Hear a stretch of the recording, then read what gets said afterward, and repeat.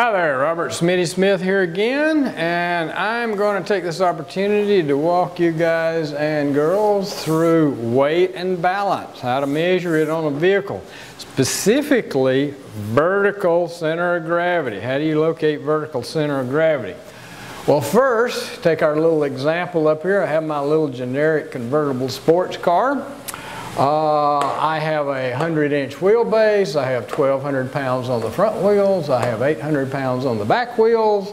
If we use the center of the front wheel as our datum line, the first thing you have to do is establish a zero reference point.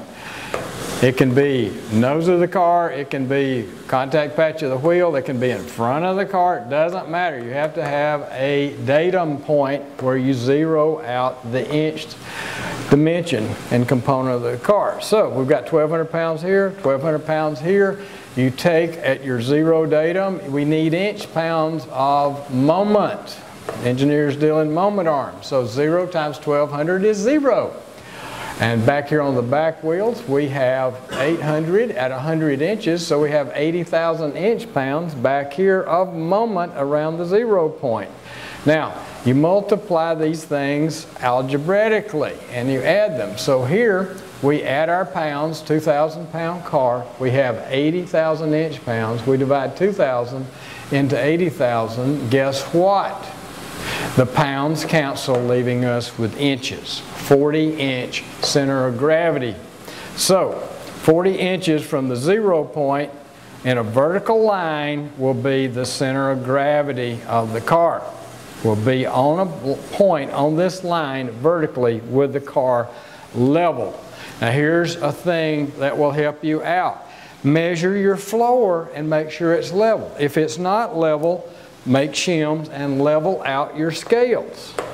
Okay, if it's not level, it's going to throw all the readings off. Now, this is simple, straightforward stuff. Vertical is a little trickier. Here's what you have to do to get vertical. You leave the back wheels on the scales. You make a stand that will support the front wheels. You set the car up. Higher is better, but don't go crazy and be unsafe. Now, what's going to happen is weight is going to shift back to the rear wheel. So this rear reading will go up. The front one will go down. You can figure that out by how much this one goes up. You don't have to have scales on the front one. Don't put them in there. It just makes it trickier and less stable. Just use the back scales. Now, I've changed all of this into a simple diagram. There's my original 100 inches. The wheelbase now becomes the hypotenuse of a right triangle. Da-da-da, da-da-da. And here was our original center of gravity line. We take this dimension, we take this dimension, we calculate the new center of gravity on this system, and we extend the vertical line up where these two lines cross. Guess what that is? That's your vertical center of gravity. Now here is a little trip point that actually happened on our cars. Notice that the car pivots around the center of the wheel. Okay? So I had my guys and girls down in the shop do this exercise. I couldn't be with them at the time. They did it. And I said, okay, what did the calculations show? How high is your center of gravity? They said, we did it. It worked great just like you said, and our center of gravity was 2.5 inches above the ground. And I crossed my arms and I looked at them and I said, now let me get this straight. We have a car with 2 inches of ground clearance, and so our center of gravity is 1/2 inch above the bottom of the car. Does that sound right? No, it's not right.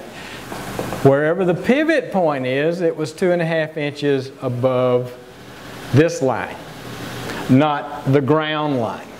So that's the trip up. Your center of gravity will not be the number you come up with. It's not going to be here, it's going to be here.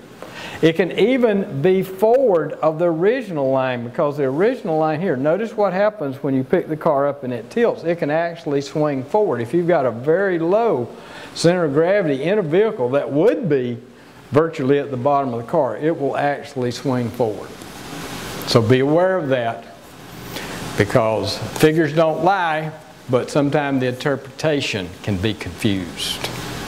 All right, that's vertical center of gravity. You're going to need vertical center of gravity for a lot of other things to calculate on the car. So, this is how you do it. Just that simple. Have at it.